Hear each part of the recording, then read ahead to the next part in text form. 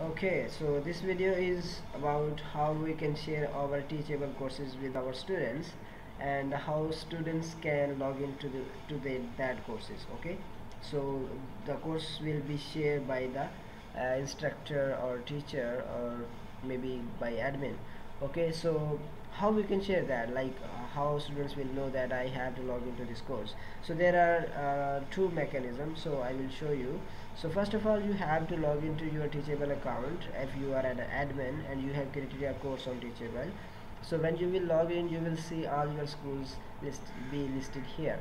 So I have created a school name as 1PV6 training. So when I will click on it, I will be redirected to the admin page where I can add some stuff to my course.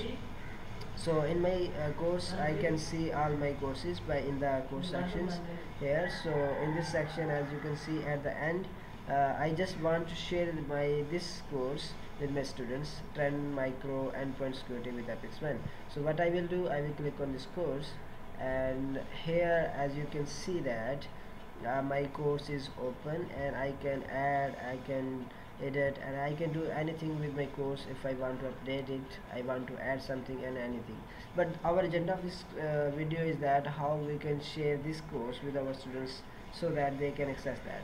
Now as you can see here about this is the URL of our course, but this is for admin. But we want to share a course link that a student can go through and they can log into that course, because if I share this link, it will not be work for students because this is for admin. So what I need to do, I will click on preview button here. After opening my course in Teachable, what I need to do, I need to click on preview button here.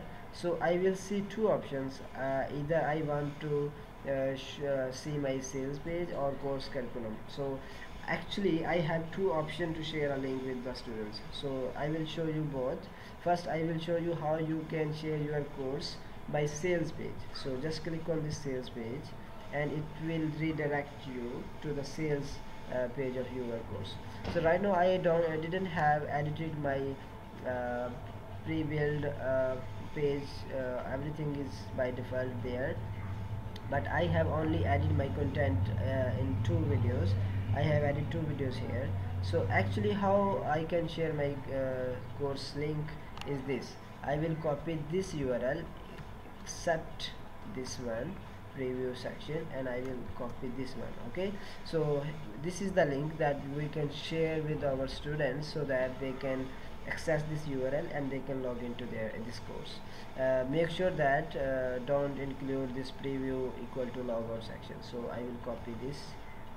So now this is the link that I can share with my students so that they can enroll and they can log in, because I have already enrolled my students in this course if someone have. Okay, so this is the link that we can share with our students. So let me just show you how we can use this link.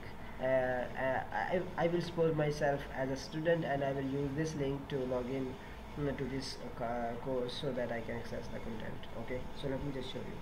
So just open up your incognito window. I'm opening up, but if you are student, you don't need to open your incognito window, because another window I am logged in as admin, so that's why I need incognito window. So I will paste that link, URL link here. I will click enter, so it will show me this. Okay, so as you can see here, now I am in incognito window. I am not logged in as an admin.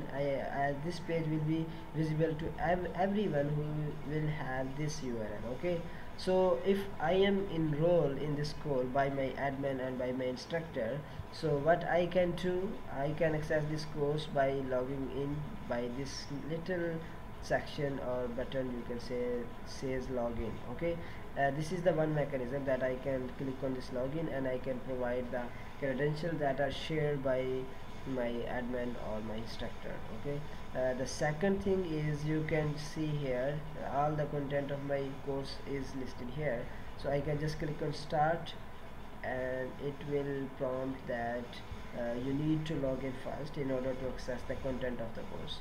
So just wait, my internet is a little slow.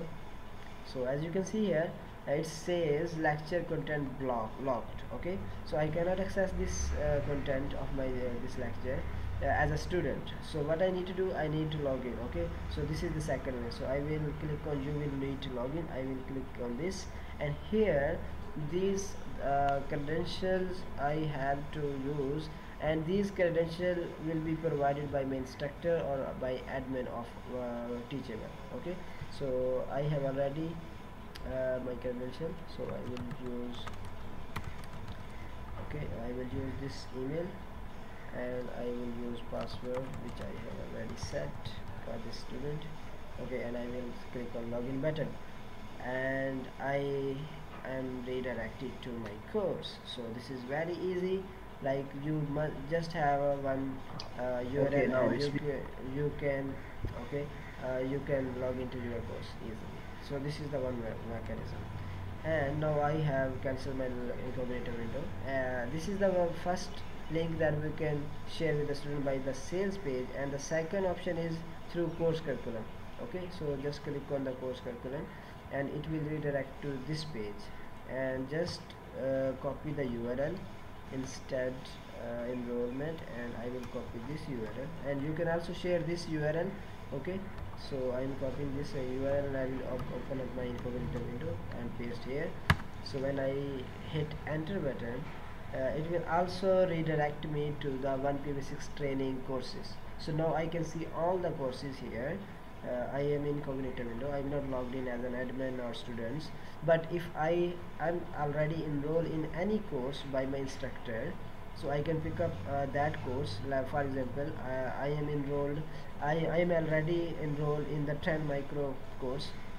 So I will click on this course, and I will provide my credential to log in. Okay, so it will redirect me to the that same link which I have showed you earlier. Okay, so what you need to do is you need to log in. So now this time I am going to click on this login, and I will provide my credentials here. So I will be logged in. Okay,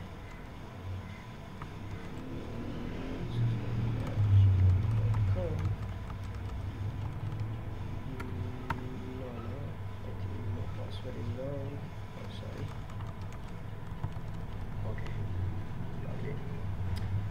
Okay, so this is the these are two ways that we can log into our courses that are shared by our instructor or admin.